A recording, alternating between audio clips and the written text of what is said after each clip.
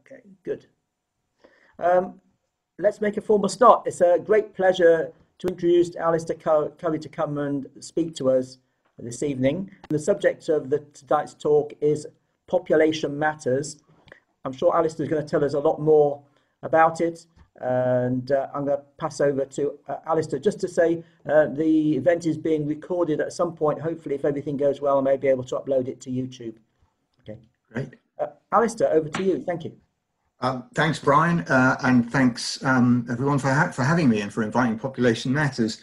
As we were just talking about before, I'm a vegan myself of nearly 30 years, and my professional background, I worked for a number of years in animal rights, including at PETA and Viva and some others. So London Vegans is when the talk came up, I said I'm having that one. And one of the things we very much find actually is we've got a much higher proportion of vegans amongst our support than it's average in the population. I think it's something that people who've got an understanding that the world doesn't begin and end with human beings, I think, are particularly recognize these issues and the importance of population, and the whole area of sort of sustainable consumption, which is really central to it, is obviously something that many vegans are deeply concerned about. As I was just saying, the increase in veganism, which we've all seen, recently, is fantastic, and certainly as an organisation we promote more sustainable lifestyles, including plant-based diets. We can't quite go all the way and promote veganism at the moment, but more plant-based diets. I would always like to hope that people come from an animal rights and animal welfare background in that, but so long as they're not eating meat, that's fine. I should say that's my personal view here. At Population Matters, we are saying plant-based diets. Anyway, what I'm going to do is a presentation here. I'm going to share my screen. For that, I think the plan will be questions at the end, ideally, which I'm obviously very happy to take. So I may skip through some of these, but I think it's probably the best way of kind of talking about who we are and what we're doing. So, pardon me. Right.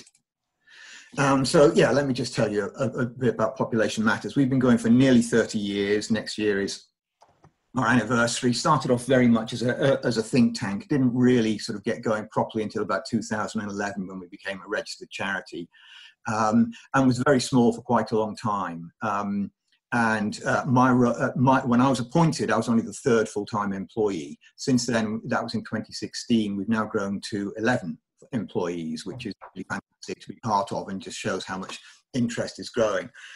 And these are the things we do. I think you can read what our vision is there. And it is essentially about decent lives for everyone on a healthy planet. And it's our firm belief that population growth is preventing us from achieving that, and that if we can, end reverse population growth through positive means, then people will benefit from that hugely. So what we do, we campaign for changes. So, for instance, we are working just now to try and get recognition of the impact of population on biodiversity in the new framework that's governing biodiversity globally, and I'll talk a little bit more about that later. And the idea of our campaigning is to open up opportunities for solutions there, and clear away some of the obstacles to those, and we'll talk about those later. Really critical to what we do is informing. This is still an issue that people don't understand very well. I think intuitively people often understand it, but the detail and the facts, there's an awful lot that goes on there, and people need to know in order to make decisions. We do research at the moment that is mostly sort of secondary research, drawing together information from different sources and disseminating that where it's relevant. But we do some primary research again. And the last thing we have here is empower, and we empower in a number of ways. One is by informing people and encouraging them to make positive choices. The other is we do some work with grassroots family planning and empowerment organizations to actually help on the ground with some of the issues there, and it's work that we're very proud of. It's a relatively small part. We give small grants of about £5,000 to organizations in the UK and abroad, but these small efficient organizations can work wonders with those grants. So that's us. This is Bigfoot. So the unfortunate thing about photographs of Bigfoot is when you look at them, he could be 6 inches high. He's actually about 6 feet high. We commissioned him about 3 years ago as really as a sort of way of representing what we're about. And if you can see closely on the picture of his head, he's actually made of a mesh of steel babies. And he is standing on the earth with big feet and squashing it. And actually, it's hard to see from the photograph, but he's picking a sort of goo of squashed animals off his foot there. And some people might feel that's quite a kind of sort of negative kind of message, but we're very much not about negative messages. And what we find when we take Bigfoot out is people instantly understand it. They get it. You add more people to the planet, it's putting more pressure on the natural world, and that we really have very little difficulty. Most people respond really, really well to Bigfoot. As we'll talk about, we're certainly not anti-baby. I'm a parent myself, and many of us who work at Population Matters are. But that basic message about our numbers are causing damage to the planet, I think, is one that people readily understand. And many of you will be familiar with this graph. Until about the time of Napoleon, there were never more than 1 billion people on Earth at the same time. And partly due to the Industrial Revolution, better nutrition, all those kinds of things, our population has rocketed. I'm 57. The population has more than doubled in my lifetime. I did a radio interview the other day, and before that they played What's Going On by Marvin Gaye, which came out in 1970 or 1971. And it's incredible to think the population had doubled in the time that song has been out. And that, I think this graphic is one that people respond to a great deal. It kind of puts some flesh on the bones, if you like, of the basic figures about our increase. What this shows is the change that has been in just the last 10,000 years in the balance, and this is the weight of vertebrate animals, not numbers, but the weight overall. And 10,000 years ago, which is obviously the blink of an eye in evolutionary terms, only 1% of the mass of human being of vertebrates was human beings, and now it's now essentially between 1% and 3% is wild animals. We've completely reversed that situation, and of course, everyone from London Vegans will be very conscious of the fact that our livestock are one of the major contributions to that overtaking the world and the effects that come from that. But it really is quite shocking to think of that change. The curve that I showed you earlier on showed what's happened historically.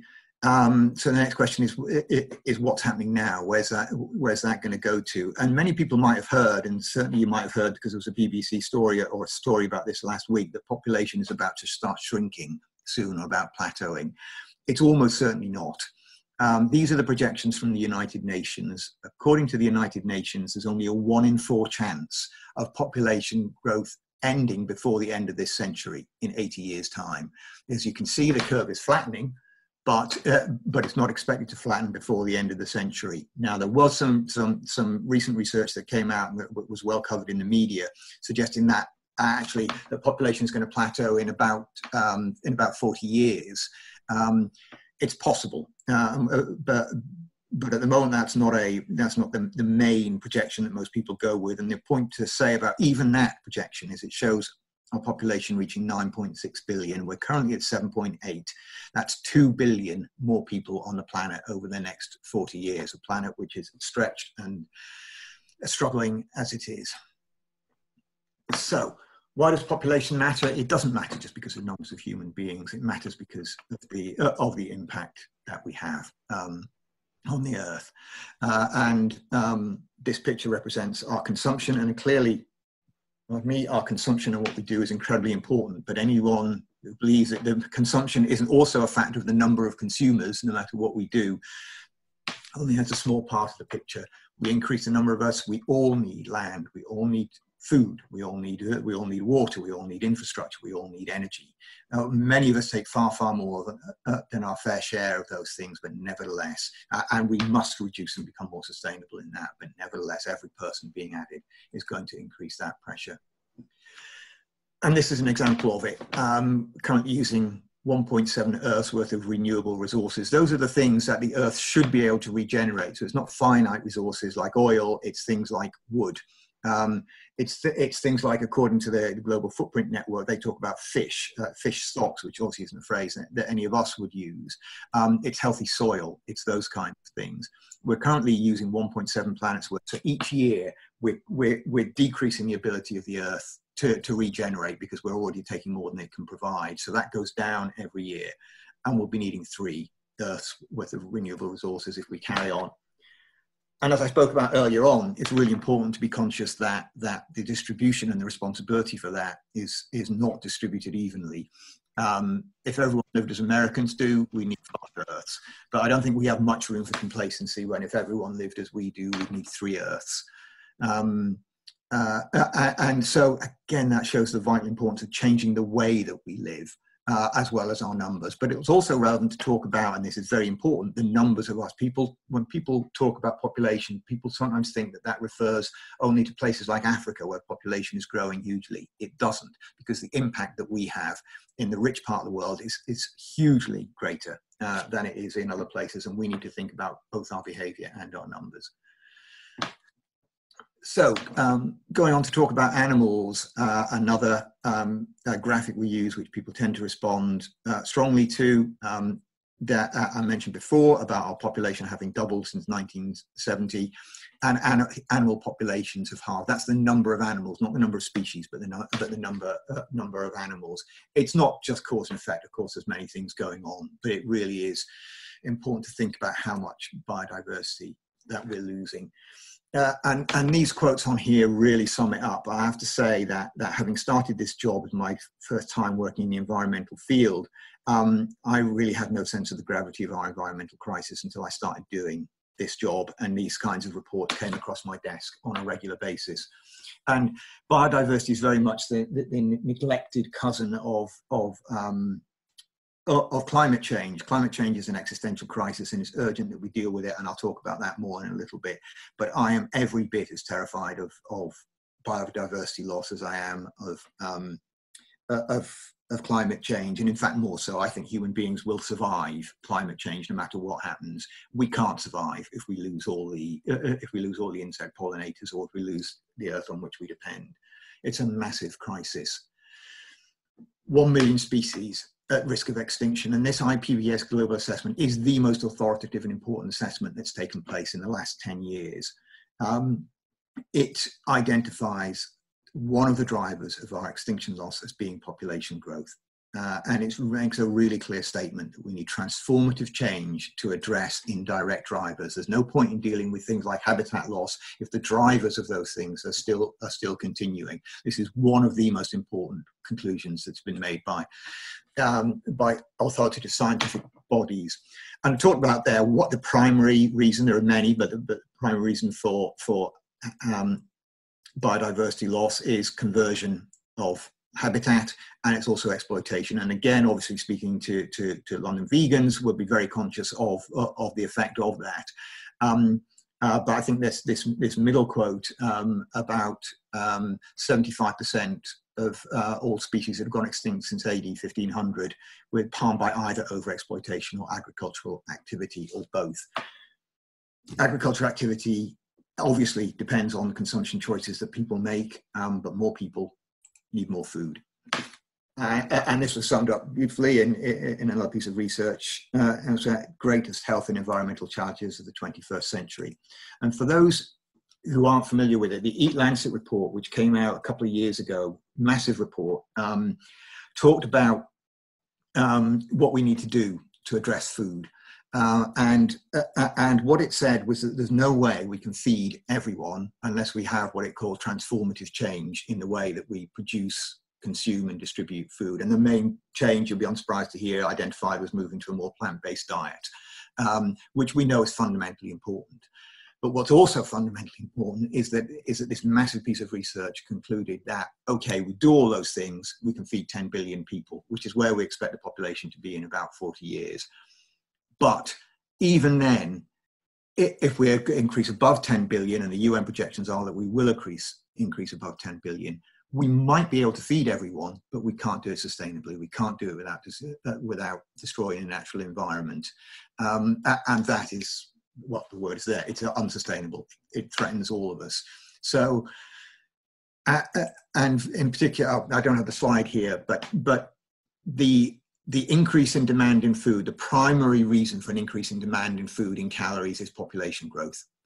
Yes, I think we all know that people are changing their diets, and that as people become more affluent, their tendency is to eat more meat, and that's something which is very worrying when you look at places like India and China. But population growth is one of the most significant factors in driving that, because we all need to eat. Then going on to climate change. Climate change is complicated, and there are many factors contributing to climate change, but again, population is one of them. You add people, you add climate emitters. We all have to be responsible for climate emissions, and it's not just about emissions as well, but by the things that we consume. Obviously, we produce emissions, but also things like we just, in the picture that I just showed a little while ago, when we convert land for agricultural purposes, then that leads to things like deforestation, which also impact on the ability of the Earth to absorb CO2 and deal with climate change. So it's not just about emissions. And when we think about, again, the theme I addressed earlier on, which was about inequality in the way that we handle things. And if you look at the graphic on the right, that's consumption emissions per person. Consumption emissions are not just the ones that are made within the country, but if we import food or anything else, then we are kind of responsible for the emissions that may be generated abroad. But if we are consuming that stuff, then we can. And there's no huge surprises when you look at that, the consumption emissions. You know, the US, Australia, and some Arab states hugely disproportionately producing climate emissions, or responsible for emissions. Very little taking place in Africa and many other places which are poor, for obvious reasons. You look at the graph on the left, and that looks at CO2 consumption emissions per country, and the picture looks a little bit different there. And you'll see that the two principal things in red there are India and China. Both India and China are increasing their affluence. They both use dirty fuels, particularly India in using coal. So it's not simply about population, but these are the only countries in the world with more than 1 billion people in them each. And that is one of the reasons why their emissions are so high. The number of emitters matters. And then these two graphs look at, again, that inequality. So some of these figures are a few years old, actually, but and they've changed slightly. But in principle, a person being born in the US is going to be responsible for about 150 times the amount of emissions of someone produced in Niger. And you look on the other side, fertility rates, that's a measure largely speaking of family size. So the reason that Niger is on the map on CO2 emissions is because it has the highest fertility rate in the world, around about 7 children per woman on average. But its contribution to climate change is absolutely negligible. And if you want to look at it the other way around, although the US and the UK, our fertility rates are way lower, our family size are way lower, one fewer American being born is of more value to the planet in climate change terms than 150 people from Niger being born. That's the difference. And so the choices that we make in the developed world about our family size are really important in that respect. And this map, this graphic shows just how much of a difference it can make.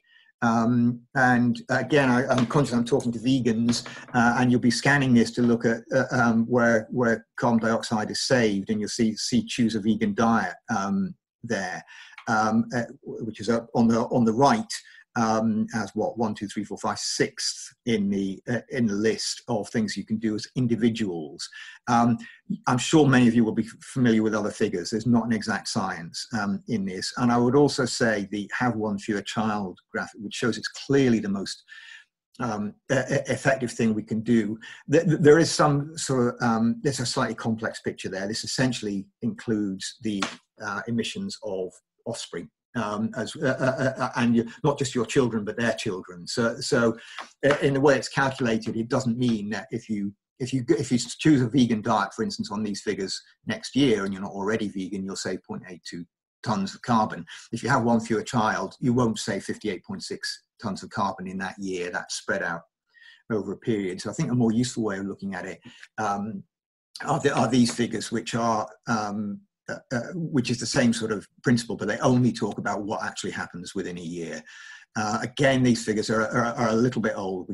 Those could be changed, but essentially it still shows that having one fewer child is one of the most effective things that we can take. But of course, actions we can take, that does not in any way mean that we shouldn't be doing any of the others. But what's clear about climate change, we've got a 10-year window to fix climate change. The reality is actually that changes in family size and population. If people have fewer children now, it takes a generation or so for that really to kick in significantly in terms of the change of numbers of people and numbers of consumers. We mustn't think that climate change is going to go away in 10 years' time if we do manage to fix it. Just now, it's not. So it's very important that we future-proof any positive changes that we make just now by helping to reduce the number of climate emitters. But it is so the other things, fossil fuels, changes in diet, all those things are absolutely essential. We have to do all these, but the size of our families matters. And in fact, that's a picture of Big Baby, again, is another prop that you can't really tell the size of. It's about 7 meters high. And we took it into Parliament when the COP meeting was on last year, COP climate change meeting. And he has that thing saying, guess my weight in CO2. He's filled with helium. If he was filled with carbon dioxide, you'd need 50 of those Big Babies at 7 meters high to cover the amount of CO2 that in the UK we're each responsible for every year. And I think that does help to give some sort of scale to what we're doing. And on a global level, not just on an individual level, it's really important. Project Drawdown, it was a big piece of international research looking at what are the options that we've got today that help us address, help us bring climate emissions down as quickly as possible. Not things that might happen in the future, what can we do today? From the 2017 research, of these options, if you combine these two things, family planning and educating girls, as we'll talk about later, you do those and you reduce family size and you reduce population growth. And when I say you do those two things and women choose to have smaller families. And that applies across the board, and we'll talk about it more later. So those two actions of improving women's lives and indeed people's lives with family planning together had a bigger impact on climate change overall than all onshore and offshore wind turbines combined. Again, you'll see obviously on their plant-rich diet that didn't evaluate veganism. It talked about a more plant-rich diet. These figures have been updated actually since we did this graphic. They're slightly different now. In fact, food waste now comes out as the #1 issue for addressing climate change, but still women's empowerment is really high. Which leads us on to solutions. So I've been talking about the problems and the contributions, the problems that arise from a high population. And now let's talk about how we fix it. And this is a really critically important graph. You recall that I showed one earlier on talking about what United Nations projections are. This shows the same United Nations projections, but on the basis that fertility rate, basically family size, goes down by either half a child each on average per family, or goes up by half a child each per average per family, above what the UN expects at the moment. And you'll see that if it goes up slightly, then we're looking at 16 billion people by the end of the century. If it goes down just very slightly, we're looking at a smaller population than we have today. That's an incredible difference. And you think about it, half a child less per family is not very much to do. So this is a very achievable thing to do. So how does that come about? Well, these are the things that lead to smaller families and reduction in population. End poverty, empower women and girls, education. That means education, quality education for everyone, not just education about family planning, but education. When people stay in school longer, particularly women and girls, they have fewer kids, or they choose fewer kids. Modern family planning is clearly absolutely essential. There's no point in doing any of these other things unless people can actually access and freely use family planning that works. And I think it might be on the next slide. talks about this, approximately 270 million women in the world still have an unmet need for contraception. They would prefer not to be, they would choose not to be pregnant, but they aren't currently taking contraception that would prevent that. So there's a huge need there. And then the last thing is promoting small families. What we do in informing people about the value of having small families, about the importance and the contribution that it can make. And that really is important. Many people, particularly people who are poor or under pressure, or whose circumstances lead to them to having larger families, already want to choose smaller families, and they just need to be enabled to do so. But largely within the developed world, within the UK, largely we've done the first four of these things. We are free to make that choice, and that's why people should be aware of the value and importance of doing it, which I've spoken about. So yeah, those are the figures actually that I was speaking about. And there's something really important to look at in these figures, which is if you look, the unmet need for modern family planning is going up. More women today than 30 years ago, and there will be more women in 2030 unless we do better. And the reason for that is population growth. Although we are doing slightly better proportionately at getting contraception, at addressing the unmet need, the number of women who need it is going up because of population growth. And you actually see that in many areas. The proportion of girls in sub-Saharan Africa, for instance, going to school has gone up. The number of girls not going to school has also gone up because the population has grown. In many respects, you see the same phenomenon occurring. And it's really important to be aware when we talk about percentage changes.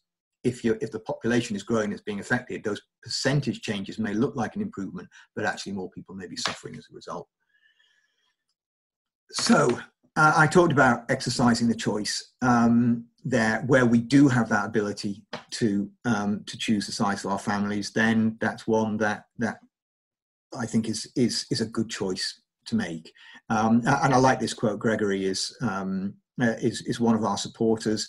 I think he's vegan. I'm not absolutely sure. People don't have to be vegan to be good people, but I just thought I would mention that. And he has talked about why they've chosen just to have a single daughter, he and his partner.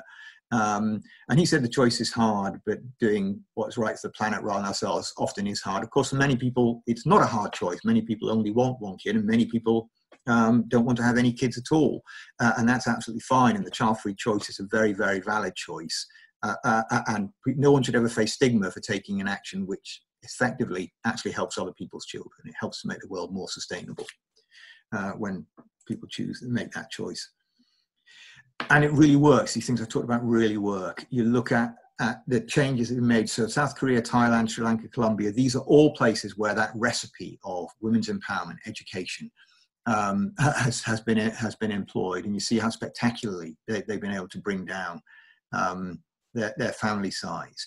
And the graph on the right, what's not on that version, I think, is China's one-child policy. And people often think when you talk about population in terms of that. China's one-child policy coerced people into only having one child, and there are many negative consequences from that, including infanticide of girl children and abortions. Forced abortions, people where they didn't have a choice in that. The results of that one-child policy are no better, and in most cases worse, than all these positive policies which are being shown here. It's obviously not right to coerce anyone. It is a fundamental human right to have a family and to choose the size of your family. But as well as it being wrong, you don't need to do it. People will make that choice themselves if you allow them to. So this is a picture, by the way, announcing the birth of one of the royal kids. I can't remember which one now. Someone whose impact on the planet will be probably substantially greater than most of ours, and certainly the kids that we saw earlier on. So as I was mentioning earlier, my job has made me sort of much more conscious of what's going on in the world, and as part of my job, reports on diet, on climate, on biodiversity come across my desk on a regular basis. And there are two words that over and over and over again come out when you look at those. That's the first one: catastrophic biodiversity loss, catastrophic effects from climate change. And it is terrifying to see that word occurring so often. But what almost all these reports also do is they say we can avert that. But this is the other word that comes up, transformation. That in order to avert catastrophe, we have to fundamentally change the way that we're doing things. And so I gave the example earlier on of food and a transformation in diets and the way that we distribute food. What is absolutely clear is that business as usual isn't going to cut it. And and the solutions that we need to employ are solutions across the board. Population, as we've looked at, with more people is adding more pressure in all these respects. Actually, the things that we need to do to address population are all the positive things I talked about: family planning, women's empowerment. So we can make a difference there, and we should be making a difference in that way, allowing people to make that choice, because it is catastrophe that we're facing unless we do everything in our power. As the IPCC put it a couple of years ago, nothing can be left off the table at this point. Lastly, David Attenborough is one of our patrons who we're very fortunate to have, and really the whole presentation I've just done is actually just summed up in this sentence from him. You kind of don't need the rest of it. It's pretty much self-evidently true. You put more people on the planet, it makes it more difficult. If there's less pressure, if there are less carbon emitters, if there are less people needing food, if there are less people needing land, then it makes it easier for the other solutions that we have to implement to do their job.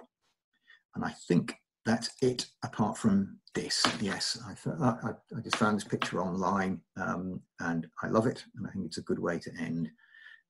So that's the end of my presentation. I'm very conscious that it's a very data-heavy presentation, and we are working on getting a more story-based presentation, but I hope you've found that useful, and I'll be very happy to take your questions. Thank you, Alistair. Let's go back to viewing you. Hopefully there's some questions out there. Either you can unmute yourself and ask, or if you want to ask in the chat box, you're welcome to do so. So if anybody has any questions for Alistair. Sandra, I can see your hand going up. Can you unmute yourself? Unmute yourself. Hi there, Alistair. Thank you for the presentation. There was an awful lot of data there. What I missed, if you could just say it again, I was interested. How many, in terms of, if it's the consumption, that America has got far more consumption per person than Niger. So in terms of making it equal, what is the ratio between one American to how many people in Niger? I think well, yeah, in terms of sort of actually I should say, I don't know whether anyone's familiar with Earth Overshoot Day. So Earth Overshoot Day is it's promoted by an organisation called the Global Footprint Network, and the data that I supplied is from the Global Footprint Network, and I strongly recommend looking at their site. So they do this evaluation of impact, looking at across. So it's all metrics. It's all numbers on there, and they look at. They do it on an individual country basis. What can that territory provide, and what do people need? And they also ask that question about if everyone lived like, how much is an average American or Nigerian producing. So when it comes to the overall impact, it is 5 Earths needed if everyone was consuming at the same level as the average American. 3 if everyone was consuming at the same level as an average Brit, and about 1, which is a piece of information that surprised me actually. I thought Niger is one of the poorest countries in the world. Their numbers will be below that. And I queried this with Global Footprint Network, and they said, no, it's correct. A shame I can't remember what the reasons are for that. So that's overall environmental impact. When it comes to climate emissions, the figure on the graph that I showed was about 150 times more climate emissions coming from the average American and the average Nigerian. That data is a few years old now, though. I think it's now substantially less. It's something like 100 times more rather than 150. But the point obviously remains. But I should say, you know, all these graphics and information, they're all on our website. We have a facts section on our website, and there's different pages for climate change, biodiversity, all those kinds of things. So you can find all, and also actually all the graphics that I've shown today are also downloadable from our website as well. If people want to share them on their social media or use them in other contexts, which would be very good if they did. Okay, thank you. Thank you. John? Hello. Yes, thank you very much. My question is, do other countries around the world have some equivalent to Population Matters organisations? It's a good question, actually, and it's work. We're literally at this moment doing some work, doing outreach to other countries. So what we know of is there are very similar organisations to Population Matters in Canada, Australia, a number of them in the United States, New Zealand, and a number in Europe. Not identical, but who have an overall sort of population interest or concern. What we really don't really know is how many organisations there are in places in the global south, particularly and elsewhere, who have that similar interest. There's actually a list on Wikipedia, but some of the organisations on that are already dud. And what we suspect is there isn't a Ugandan organisation, to the best of our knowledge, which is the same as Population Matters, but Ugandan Friends of the Earth, or an organisation like that will have a very strong sense of. Or there will certainly be organisations like that which have a strong sense of population issues, and that's what we're literally doing at the moment. Is we are going out and trying to find those people who are interested. So, yeah, within the global North English-speaking world, there are certainly organisations like us out there, and the States has a number of them with slightly different remits. Okay. Any other questions? Oh, you got another one, John? Yes. Do you have the ability to lobby the United Nations at all?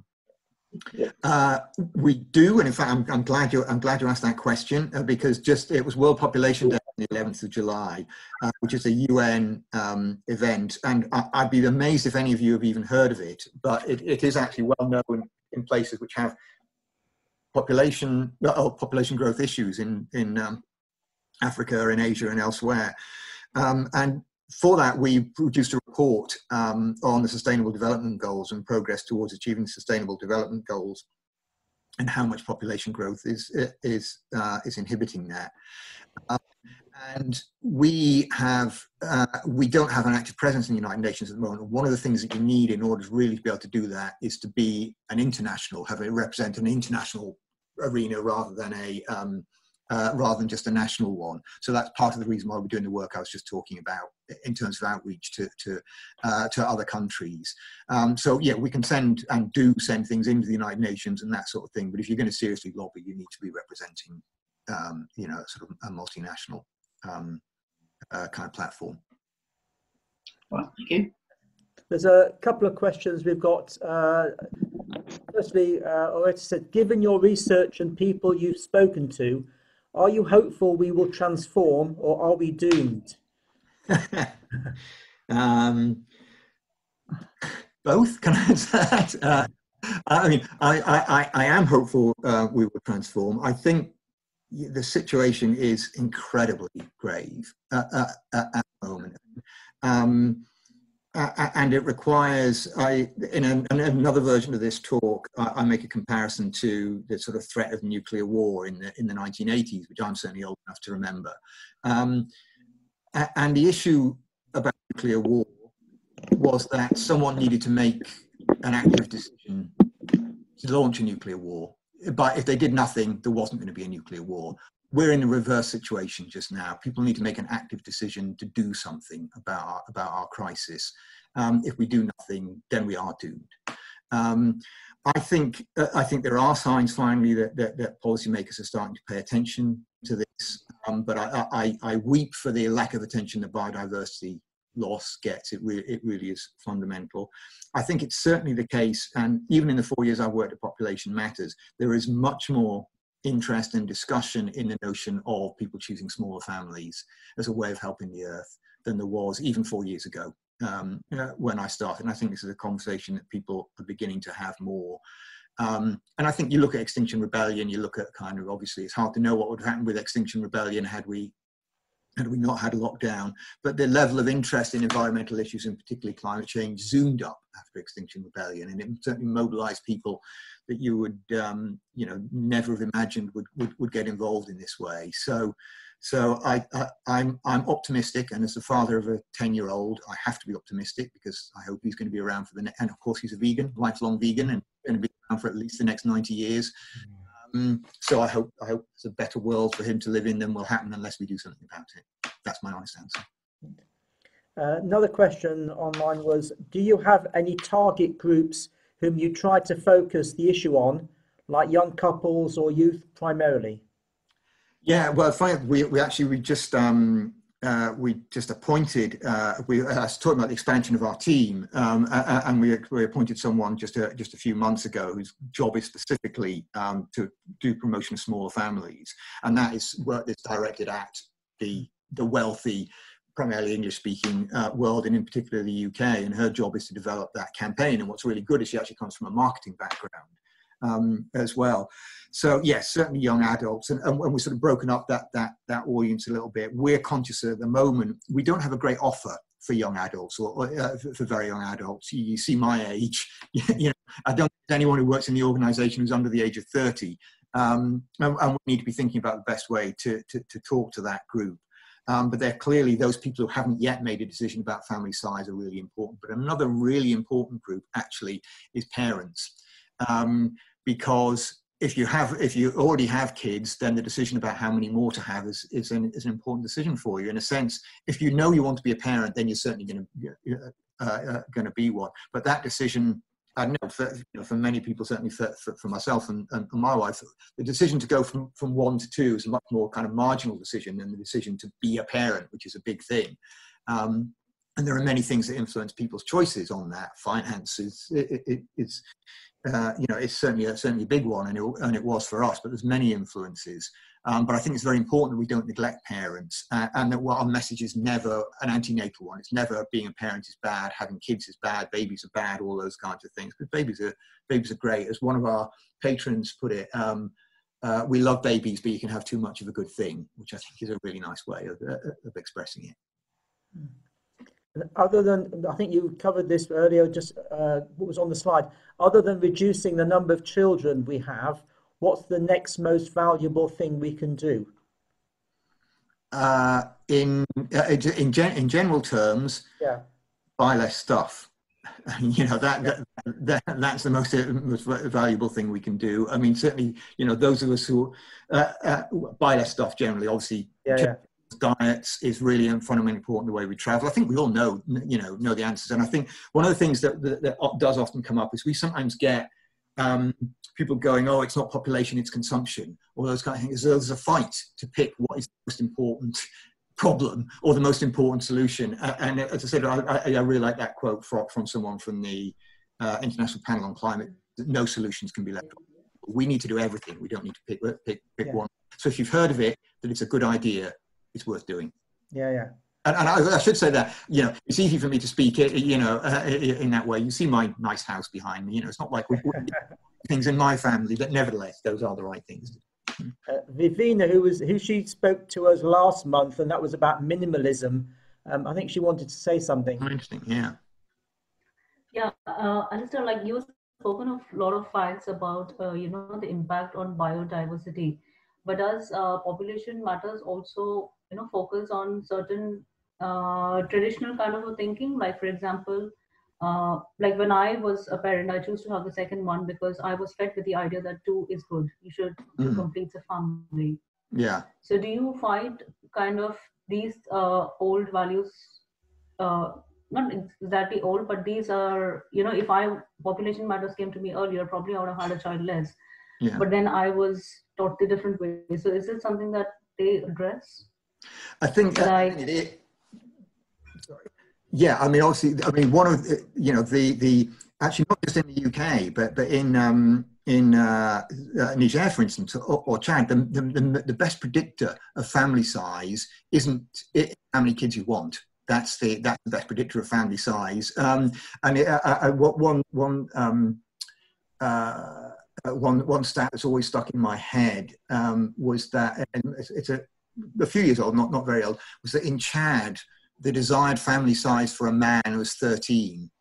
As in the number of kids, 13. The desired family size for a woman was 10. In reality, actually, the desired family size in Chad at that point was somewhere around 6 or 7. So kind of no one was getting what they want. But I also thought it's very important to say, even if the women got their way, that would be that would be an improvement on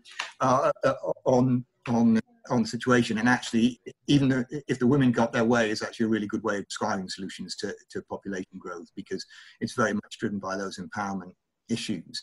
But in answer to your question, certainly perceptions about what a family should look like, and just traditions. And we know that one of the most influential things on the choices we all make about the number of kids we have is in fact our own family and our own background. And expectations that go along with that. But I think what's interesting, and it goes back to the question actually about sort of transformation, is I think it's probably the same with every generation, but I think particularly now there's much more understanding, I think, than there was a generation ago, that the choices that we make have an impact on other people and that they have an impact on the earth. And again, I've been vegan for nearly 30 years, vegetarian for longer, and I'm sure many of you well remember it wasn't that long ago when being a vegan was just fundamentally weird, fundamentally strange. And if you spoke to anyone about their dietary choices, it was like, hands off my plate, was the approach that they made. And now, my understanding, anecdotally, certainly is the main reason that people are choosing to go vegan is for environmental reasons, because they've recognized that their choice about what they eat is having an impact on other people, and they're not doing the same things as their parents did in eating meat. And I think that what we're definitely seeing is there's more of an understanding of that across the board and in regard to family size. So people are less likely to do what their parents did. Millennials are the group who are more skeptical about having, in fact, millennials are the youngest generation now, about having kids than their parents were, and across the board everywhere. Fertility rates, average family size is going down. Whatever the, and a couple of examples which I think are really important. The places in Europe, the large countries in Europe with the lowest fertility rate, lowest family size, are actually in Portugal, 2 Catholic countries. And to show that, that kind of, sort of cultural sense is not influencing the choices that people are making significantly there. Okay. I'll just add one more question. Like, even for me, the population matters. It's something, of course, that is very close to me. And if there's something that I could do, what is that I can do about it? Well, one thing you can do actually, if you live in London, is there is a really good local group in London, Population Matters local group. You can find, you can email me, Brian can give you your details, or you can find them on our website. If you just search London Group, they really are excellent. They're really well organized. They do, obviously at the moment, there's not that much stuff that they're doing because they're not getting out much more, but they do arrange talks like this. And then the other thing, if not getting involved sort of directly or actively, is on our website, the Take Action page on our website, section on our website with the campaigns. There are various things that you can do then. And another really important thing is just spreading the word. People still don't understand it well enough. It's one of the reasons why the graphics that I showed earlier on, we have them all available for download on website. Follow us on Twitter and share our stuff if you've got social media. Getting that information out to people, because there's so many misunderstandings about what's actually going on, what the benefits are, what the implications are. Thank you. Thank you. John? Yes, hello again. Have you had any interaction or feedback from either the Mothers Union or the Women's Institute? No, but we will, is the answer. By the fact that we're now expanding our Small Families campaign, and we have a campaigner whose job is to do it specifically. And I mentioned before that one of the key audience is parents, it's mums, you know, and mums and dads, and certainly that's an audience we want to go out to, and it would be interesting to see what. Now, I should say, the Women's Institute, I know that we've done some talks, not myself, but some of our local groups have been to Women's Institutes, and Women's Institutes are actually generally pretty interesting places and good places to go and talk to. There, and I think as long as you don't go in a judgmental way, then they're interested in the issues and they respond to it. But I mean, one of my goals, I have to say, is that we should get a stall at the mother and baby show at Earl's Court whenever those things start again. I can't imagine they'd let us through the door, because these things really exist to sell stuff to parents. But I think that's where we need to be, and those are the people we need to be talking to. So I'll get back to you on that question, you know, in a year or so when we started the work. I'm going to ask a personal question. Is there factored into your work the effect of natural disasters like COVID-19, wars, etc.? Because obviously when something like COVID comes along and populations are being reduced, you could say, well, is that going to have a major impact on CO2 levels, etc. in the future? I mean, one thing to be clear, and I'm sure everyone understands this anyway, but it's been well expressed, is that, you know, solutions to population are not about speeding up the exits, they're about slowing down the entrances. And very clearly, we want everyone who is born to lead a long, happy, healthy life. And I hope that goes without saying. I mean, one of the things that you do actually find, there's a pretty strong correlation, actually, between crisis and birth rate going up. So following hurricanes, you know, in poor countries, well, obviously in time, you know, I mean, classic baby boom, in the time of war, then people are much more, if they've got the power, then they're much more concerned. But then afterwards, you get a baby boom like we did in the UK. But in many other places, crises affect people's ability, particularly access to family planning. And people's power. And one of the things about COVID-19, I mean, obviously, well, we know the death figures because we're seeing them, but probably unless things get much worse, it's not going to have much of an effect on mortality average across the 7.8 billion people in the earth. Where it is having an effect already is in the provision of those services and good things that help people to control their fertility and make decisions about their family size. So already family planning aid in particular to poor places has been under a lot of pressure in recent years.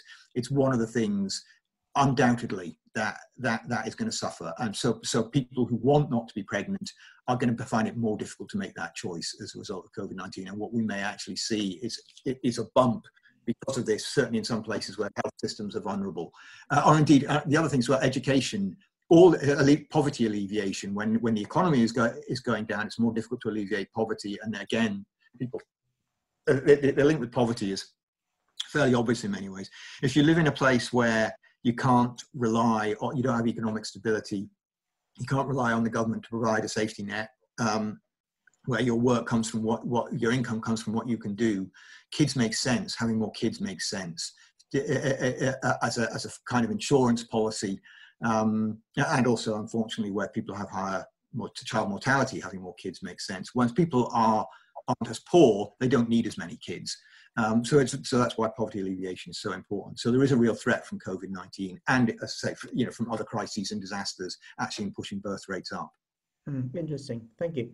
I'll pass the last question to John again. Yes, you featured earlier one of your patrons, David Attenborough. I know he's produced a film which was supposed to come out in April called A Life on Our Planet, which will deal with the issues of the rising human population and farm animal population. It was cancelled because of the COVID and cinemas were closing. Do you know anything about when it might come out? No, I don't. We're kind of keen to see it too. It's WWF are closely involved. WWF have got a slightly ambivalent position when it comes to population. They recognise it's an issue, but they prefer not to talk about it because it's quite a controversial area. And I think I get the impression that David Attenborough has kind of pushed for its inclusion because he considers it to be important. So we're not sure how much there's going to be, but we know that there is going to be. But yeah, I don't know when it's happening. We were hoping to see it ourselves. So sorry, I can't help on that one. Right. Yeah. Thank you, John. Thank you, participants. And a very big thank you to Alistair for joining us this evening. It was very enlightening. It's a subject I knew very little about, which I now know a fair more about. So thank you ever so much for joining us.